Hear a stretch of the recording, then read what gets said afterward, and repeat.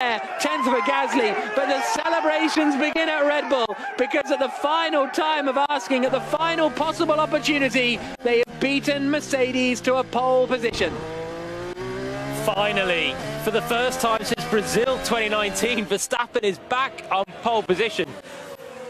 We didn't call it this time. We've called it for the last couple of weeks, and finally the boy who cried wolf has come in. Pole position, that's a statement right there. Excellent job. Yes! Come on, boys, come on! Well done, Max.